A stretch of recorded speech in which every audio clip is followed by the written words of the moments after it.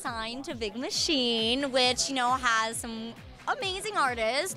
You know, Taylor Swift, no big deal. I'm not freaking out. What? Florida Georgia Line. Steven Tyler's going to do an album with them right now.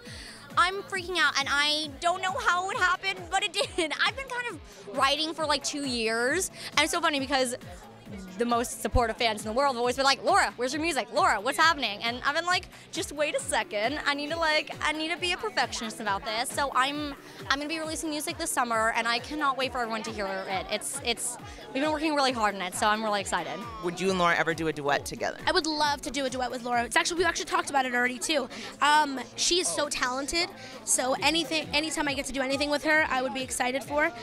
Yeah, we would love to. We always sing Take Me or Leave Me from Rent all the time together, so that's like our go-to duet song all the time, or Ignition Remix by R. Kelly, because that's another good one. Like that's like every time Laura and I are like at a party, because we party all the time. Every time we're like anywhere, we'll be like, oh, let's play Ignition Remix by R. Kelly.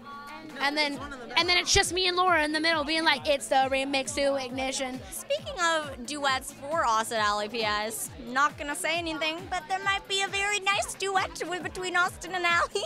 Sometimes my voice gets really high and I can't stop it. It just goes there automatically. But yes. I've been thinking about this a lot, and do you want to see what it is? I had this idea.